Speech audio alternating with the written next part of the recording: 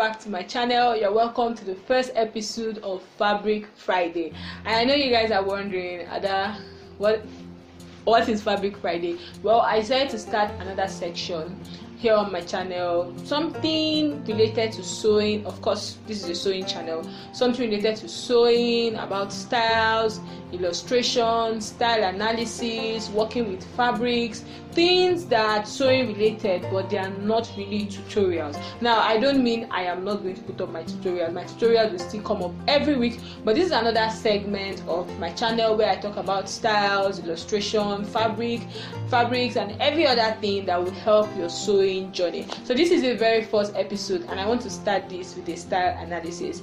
Before I go into the video, I want to thank everybody that has supported me so far. I recently just hit 8,000 subscribers.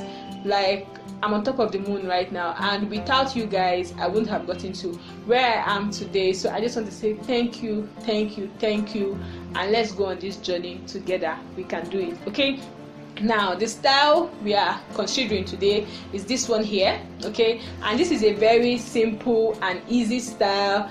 And sometimes when I see why I said to start with style analysis before I go into other things, style analysis will be a very constant thing here on Fabric Friday, is because I noticed that a lot of people see some styles and they are just confused. And in one of my videos, I'm going to link that video in the description box, I talked about how to sew any style in the world, and I gave like a breakdown of things you should do, things that will help you grab your style and dissect it into different segments, and it will enable you, cut and sew that style effectively. But after a while I realized that some people still don't understand, and even if they do, I still have to like take it step by step with you guys. So that is why I'm starting with this style analysis. Now, that was a very long explanation. Hope you get what I'm saying. Now we're starting with this style, and looking at this style here, this style is a gown.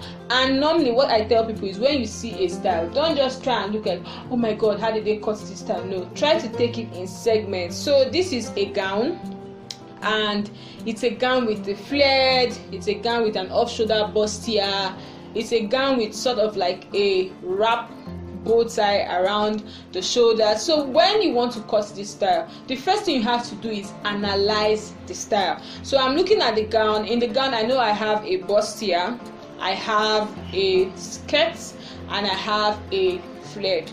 These are the three main compartments of this gown. So starting with the bustier, this is an off-shoulder bustier. So if you don't know how to cut an off-shoulder bustier, you have to learn how to cut an off-shoulder bustier. And I have a tutorial, of course, on how to cut an off-shoulder bustier. I'm going to link that tutorial in the description box. Now, this is an off-shoulder bustier. Let's move down to the other part.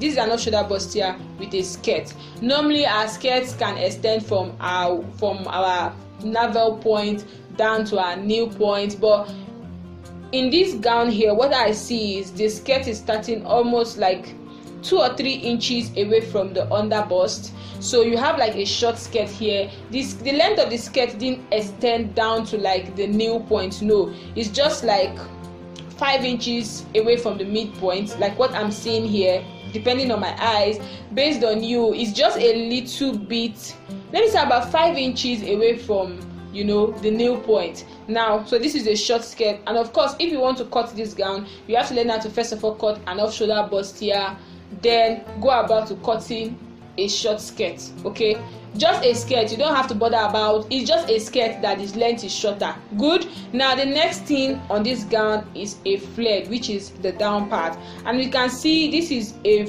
360 flared. This is not like a 180 flared. This is a 360. Am I sure?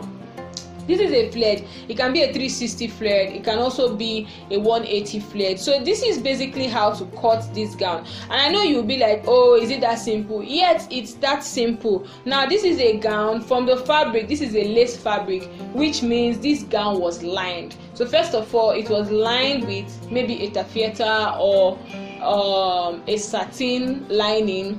It was lined with maybe a taffeta or satin, and after it was first of all lined with a taffeta or satin, if maybe the tailor is extra, they might not go ahead to use like a normal lining to line the dress, or they can just leave it like that. So for the design on that moved from around like the side to under the bust of the gown, this is more like gathers. This is a straight fabric, and I think this could be either a taffeta or a satin or a doll face, depending on what the person is working with. But this looks like, if you ask me, this looks like a satin. I don't know, maybe what you're saying, maybe it's not a satin. So they just sort of got a fabric and did some gathers and attached it to the side seam of the gown and extended it upwards the blouse, and they did something like a bow tie around that place, and